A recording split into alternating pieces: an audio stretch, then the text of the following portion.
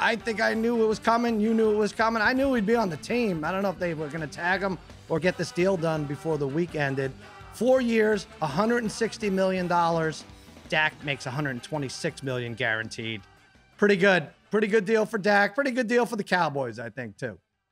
Yeah, isn't this the going rate right now, Sal, for a quarterback like Dak? I mean, the only reason why it might not be the going rate is because of his injury that he suffered last year. Obviously, they're very confident that he's making a full recovery from that injury.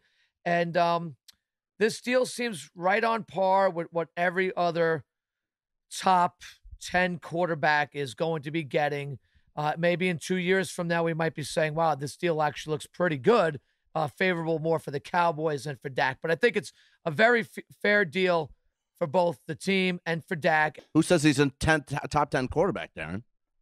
Oh, you don't look at numbers, Harry? How do you? I'm looking at numbers. I'm like, for that type of money. Pretty sure Harry had money on him to win the MVP money, last year. I mean, or whatever it was, and most passing yards. And what else did he have money on? I had him for most passing yards because they always got to come from behind in the second half. Meanwhile, if you want to go numbers, look at if you're going to spend that type of money, just go after Deshaun Watson. Well, here's why not, maybe, Harry, because the Cowboys, as bad as they've been, and they're favored at -105 to win the NFC Understood. East. Okay, so why would you have to swing big for Deshaun Watson or Russell Wilson, who I don't think they were going to get anyway? So you're just going to end up with a Jimmy G or someone like that. If you're a Giants fan, wouldn't the Giants be better off going after Deshaun Watson? Yeah, right.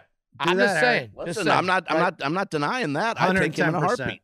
Well, guess what? They paid a little more than they needed to. This deal is over in 4 years. And in 4 years, Parlay Kid, like you said, these other deals are going to dwarf that. So it's cyclical. And maybe it's rebuilding year, but a rebuilding year in the NFC East still means you can win the division. Brian is suspiciously quiet about this, but I think he agrees. This is not a terrible crippling move by the Cowboys. No, look, I mean, as a Raider fan, I mean, we saw this with Carr. We saw this with Stafford years ago where everybody was up in arms like, oh, my God, those guys are getting $25 million a year. These contracts are huge. I mean, 40 a year, if it ends up being 40 a year, is probably going to be okay because in 5 years or in 3 years, it's going to be $60 million a quarterback. So they say with the new television contract, in 4 years, the cap will be close to $250 million. So you're going to see, if you don't like these numbers, forget it. You better tune out for the next 5 years or so.